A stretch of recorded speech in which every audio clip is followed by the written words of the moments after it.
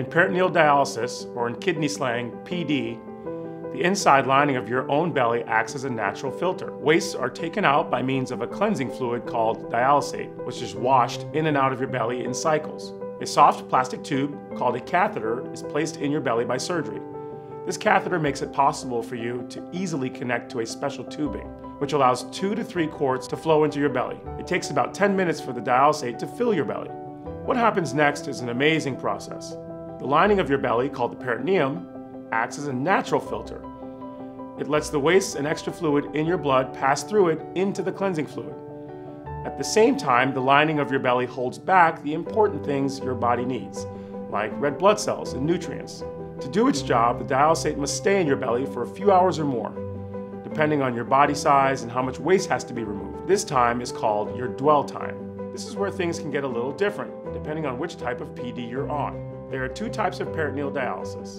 The major ones are continuous ambulatory peritoneal dialysis, or CAPD, where you do the exchanges yourself 3 to 4 times a day for about 30 to 40 minutes each, or automated peritoneal dialysis, APD, where a machine called a cycler does the exchanges automatically while you sleep. You may also need to do 1 exchange during the day if your kidney function decreased further. Okay, so after the dwell time, what happens next? Well, with CAPD, when the filling is done, the catheter is capped so it doesn't leak. After your dwell time, you drain the cleansing fluid from your body into an empty bag. Then you just throw it out. You then manually repeat the in and out process, called an exchange, a number of times during the day using fresh dialysate. With APD, the cycling machine exchanges for you while you sleep. The type of peritoneal dialysis that is best for you depends on your personal choice and your medical condition.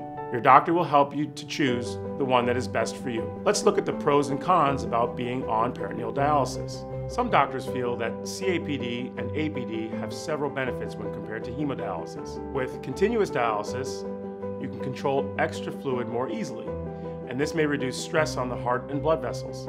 This also allows you to maintain your current lifestyle. However, there are some people for whom peritoneal dialysis may not be appropriate. The abdomen or belly of some people, particularly those who are morbidly obese or those with multiple prior abdominal surgeries, may make peritoneal dialysis treatments difficult or impossible. Peritonitis, infection of the abdomen, is an occasional complication, although should be infrequent with appropriate precautions. When making a decision about the type of treatment, you should take into consideration that peritoneal dialysis is usually a daily process, similar to the working of the kidney, and may be more gentle with fluid removal from the body. Peritoneal dialysis is an effective form of dialysis and has been proven to be as good as hemodialysis. Please keep in mind though, peritoneal dialysis is not for everyone. People must receive training and be able to perform correctly each of the steps of the treatment. Interested in learning more? Visit the National Kidney Foundation of Illinois' website today.